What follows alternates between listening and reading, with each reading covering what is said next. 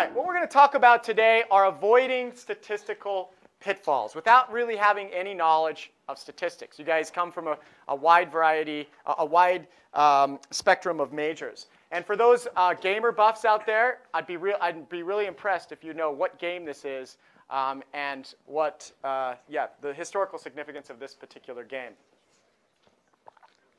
We talked about in the first lecture that there is this, it's really nice to have a PhD in statistics to be able to understand the algorithms, the black box that goes into analyzing data and outputting these fancy metrics and fancy graphs.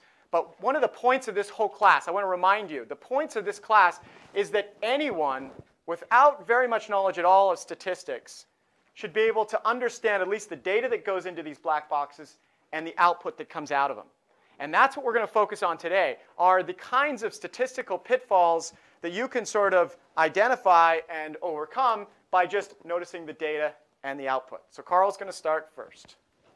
All right, thanks, Jevin. So what I want to talk about today in the first segment is talking a little bit about musicians and mortality. So here from Spinal Tap, it was tragic, really. He exploded on stage. They had a little problem with their drummers, if you haven't seen the movie.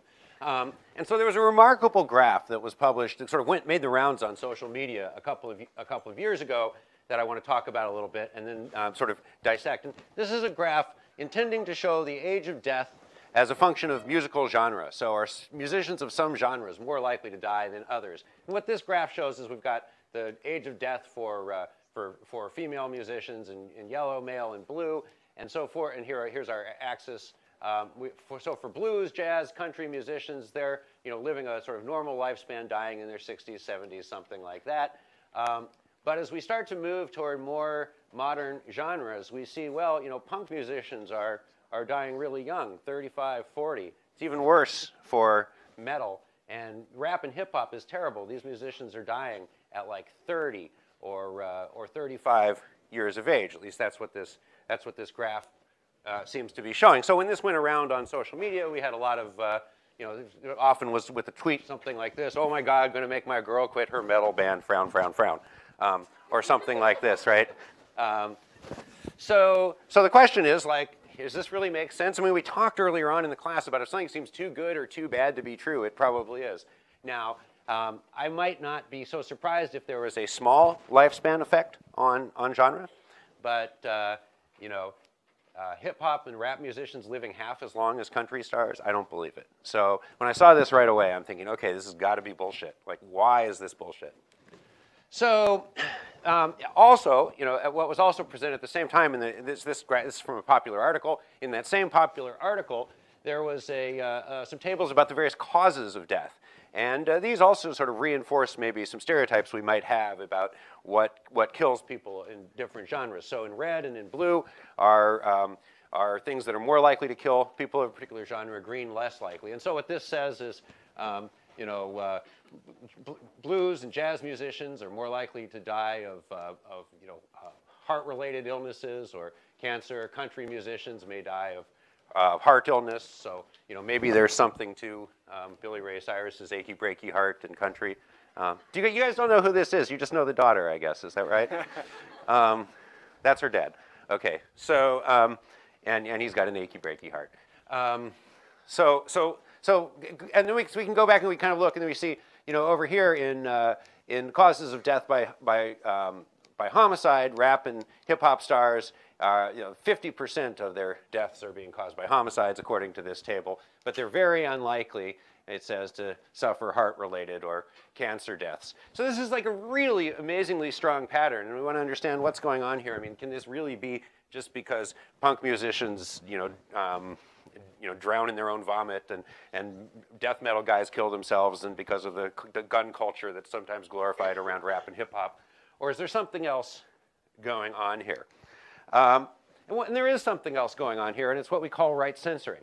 So to give you an illustration of right censoring, I want to kind of take a biological example and imagine that you've just gotten a 4-year grant to go study the sort of life history and survival of chameleons in the Madagascar rainforest. Now, chameleons are notoriously short-lived, at least some species, and A long-lived chameleon may go for, say, 2 to 3 years.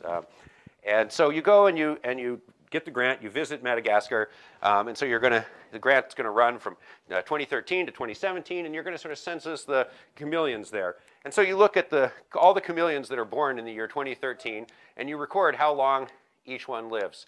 And so some of them live full chameleon lives of almost 3 years, and others die as infants, and others die very young, and so forth. Next year, you go back, do the same thing, and again, you get the same sort of data.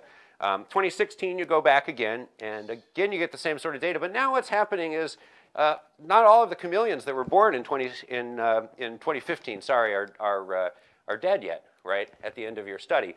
You go back in 2016, and again, you look at this, and now, again, a bunch of the chameleons that are born in 2016 aren't dead at the end of your study. And so that seems a little weird, right? And so, I mean, first of all, you don't actually know, how far on this goes. So your study data really only goes right up to here. That's what you've got as a data set. And you think, well, that's kind of problematic because this guy in my data is listed as only living for a few months, but, he might end up living for another 3 years. So let's get rid of those. That's got to be biasing the data somehow in a bad way. Let's get rid of those. So you say, okay, I'm going to get rid of these ones that go off the edge there. So you're left with these data.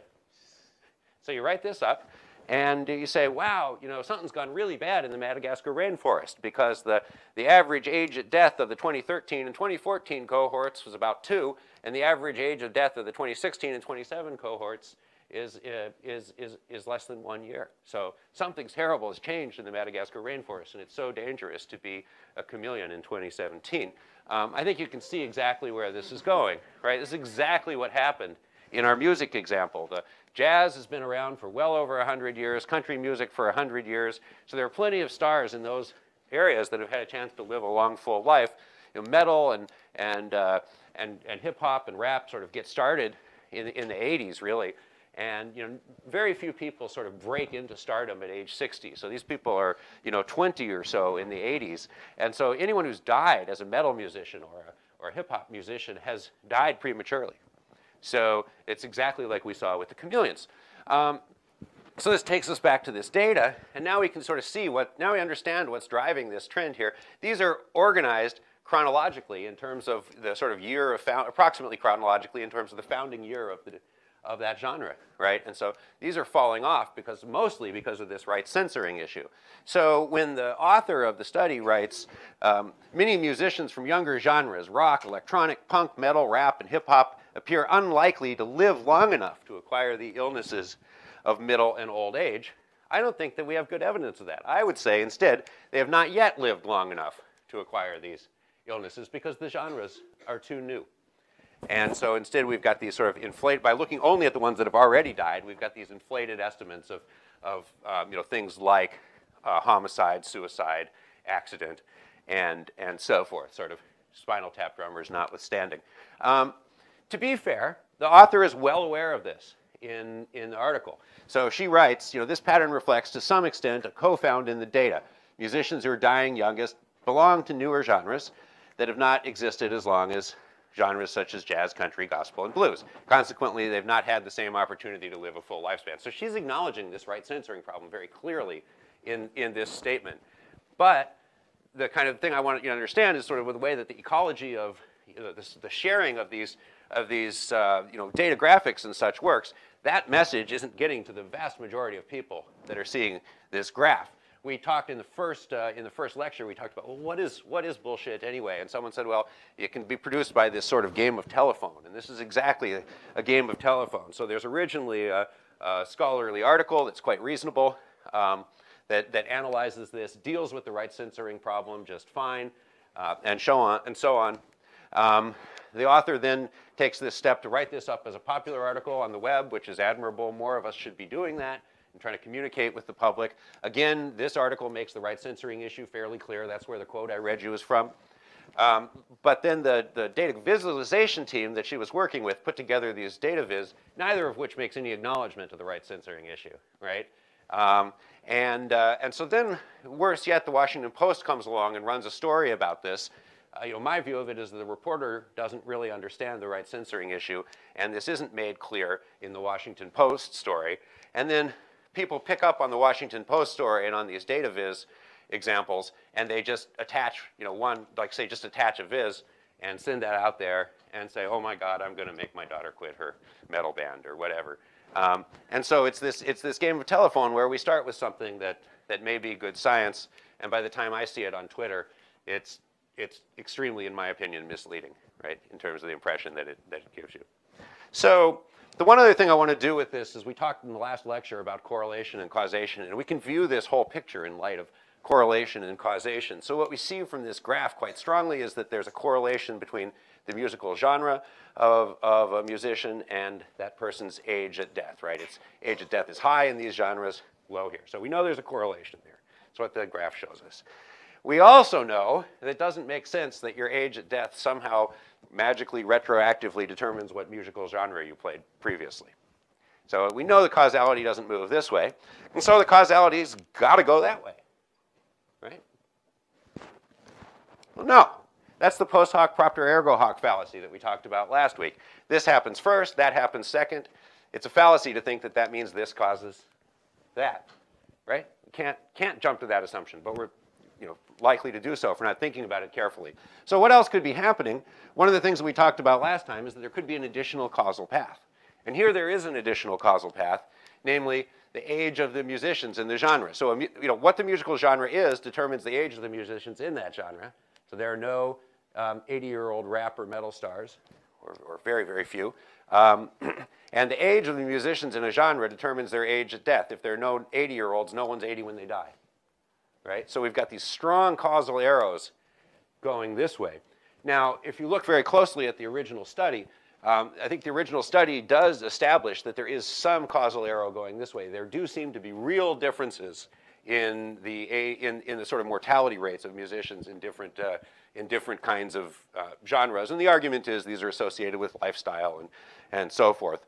But my feeling is that these are swamped by this causal path, which represents the right censoring that we're talking about. And so here you might have a few % difference in mortality rates, but when you get your twofold difference in mortality rates, it's flowing through that path right there. And so that's just showing you how we can think about this particular right censoring problem in this context of causality and versus correlation and these sort of extra causal pathways.